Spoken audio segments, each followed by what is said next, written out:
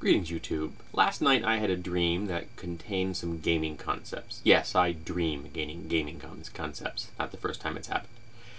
In the dream, I was a young Sorcerer-King.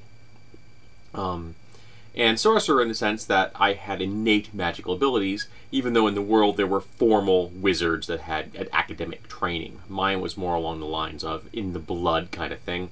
And the particular variety I had seemed to be something along the lines of scion nomads. So moving objects at low level, because I was a low-level character in the beginning of the dream, in this dream. So I was starting out, I was fairly young, I'd just become king because, well, how do you become king? Your father dies. And his death was under somewhat mysterious circumstances, and I believed that the court wizard was involved. The court wizard was played by Alan Rickman, no less. And even though my abilities were of the innate nature, I was training to improve them, you know, kind of like training the force kind of thing, but I didn't have to do anything to get them. As I said, there were formal wizards who went to the academy, learned how to use spells, had a spell book, the whole classic D&D tropes that we're all familiar with. And the spell books are very important to a wizard because that's where they keep all their spells. In this particular world, however, the relationship to your spell book could be much more intimate than it was traditionally. And it could be very intimate if you were involved in blood magic. And I suspected that the court wizard was involved in blood magic and that he had some kind of dark pact with some, you know, malevolent force from outside nature kind of thing. And as a means to reveal him, I had used my somewhat minor abilities to move objects to acquire his spellbook. And in court, as king, I revealed that I had his spellbook in my possession, which, as king, he really couldn't say no to, even though he was not happy about the fact that I suddenly had his spellbook in my hand. And I said that even though these items are very important to wizards, to some wizards, they're more important than others. Whereupon I tossed his spellbook into a brazier of glowing coals. The spellbook burst into flames, as did Alan Rickman.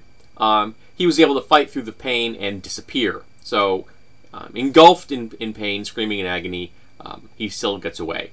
And I tried to rally the court in the sense that, you know, we've just revealed that this person is evil. One of the older wizards in the court that didn't have as many political connections as the now immolated one had, suddenly gets himself promoted to court wizard, and then I try to have a feast, which is whereupon I wake up. Unfortunately, it's when my alarm went off, so I don't know where the rest of the dream went. My dream usually have beginnings, middles, and ends. So I could have actually dreamed the ending of that if the alarm hadn't gone off. We'll never know where it went. But that got me thinking. In a world with wizards where blood magic exists, I thought, what kind of blood magic was I dreaming about? And since the book immolates, which is it's a book, that's not a big deal, but it caused the wizard to immolate, there was a definite connection between the two of these people, the person and the book. So why? So last night at work, I was playing with the ideas that to use a spellbook, to record spells in a spellbook, you have to use blood. Now, your average ethical wizard just uses animal blood. And there's animal blood available on a regular basis from any slaughtered creature that's used for food. So acquiring blood is not difficult.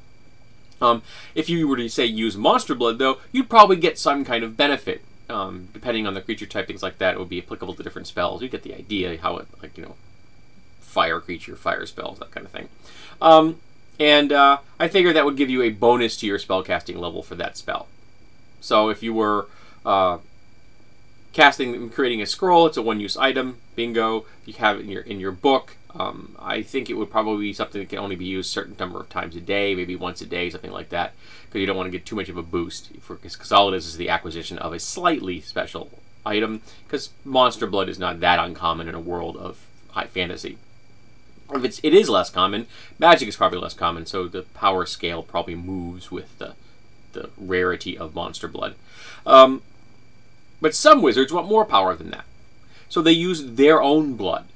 And there's a risk here, and it's considered ethically gray area, that you're now intimately linking yourself to your spellbook in a way that is enervating, but also dangerous, because now the spellbook can be identified with you and you cannot stop it. There's no way to not have someone pick your spellbook up who knows how to read, how to sense magic, and not know this spellbook belongs to Bob the Wizard. But it also means that you're actually putting some of your life force into the spells that you write down. Now, in the case of a scroll, it will be a temporary life force loss. In the case of a spellbook, it would be a longer-term life force loss, but not necessarily permanent. So if you want to have a spell on a scroll and you want to apply a free metamagic feat, you use your blood. And for every point of your constitution damage you do, you get a 1-level metamagic feat tossed in for free.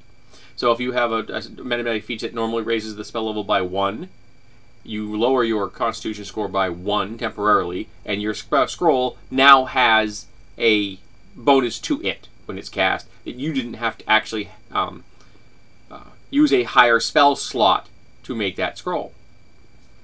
Now, if you want this applied to your spellbook, you can, but it only goes for a spell, and that loss of con is long-term, so long as that spell is in your spellbook.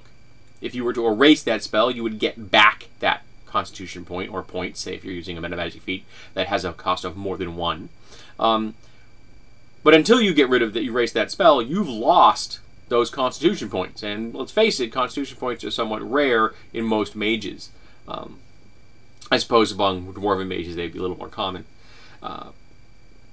So it's kind of a balancing feature. Yes, you're getting a spell that you could memorize, and you don't have to memorize it at a higher slot to get that metamagic feat, but you're also hurting yourself because you're becoming more of a glass cannon. You have power, a little bit more power, but you also have to deal with the fact that you now have a lower constitution score. But here's the thing that I thought about. What if you're using the blood of a murdered victim? Someone that you yourself, the spellcaster, has killed to harvest their blood to use. And I want to open this question up. What do you gain? Either on a scroll or in your spellbook. Now, obviously, in my dream, the Alan Rickman character had used that kind of blood magic in his spellbook and intimately linked himself to the point where you had a sympathetic magic feature going on. When the book was burned, so was the wizard. So, what do you get back? And I haven't thought about this much. I've been pondering the idea, but I think I'd like to open this up before I came to a conclusion. I'd like to hear other people's thoughts on this. And I may not actually post this immediately after I film it, so I may have time for me to play with the idea before this actually sees the light of day. And if it does, I will probably think of it. I may bring it up in the comments below. But I'm intrigued. I want to hear, what do people think you should get if you've made the moral choice, or the immoral choice, I should say, to murder someone, harvest their blood to use in your magic. I think it's only appropriate, by the way, that we're discussing sorcerers and wizards, that my assumed familiar has shown up to be in the video. Isn't she? Isn't she adorable? Yes, she is. Look at her. She's so happy I'm doing that. Now she's going to walk on my keyboard tray. Why, thank you, dear. So tell me, what do you think the blood of a murder victim should do in such a world where blood is intimately linked with spellbooks and scrolls? What kind of a boost does the wizard get for that effort? What kind of cost does the wizard have to pay to acquire those additional powers? I'd be intrigued to hear. I like to hear what people have to say. Occasionally people say things that I happen to really like. Even on YouTube. I know, it's shocking, isn't it? So get out there. Tell me, what do you think the cost of this blood magic should be?